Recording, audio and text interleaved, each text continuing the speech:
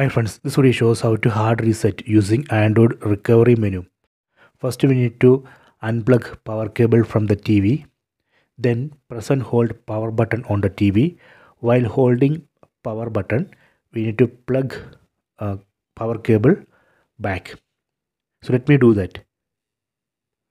See, we get this no command screen. At this point, we can release power button. Now you can see Android recovery menu. Next I will show you how we can select an option from this Android recovery menu. Just press that power button again. So that way we can go down.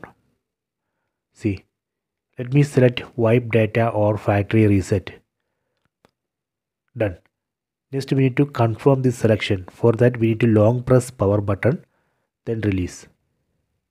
Here you can see two options. Cancel factory data reset.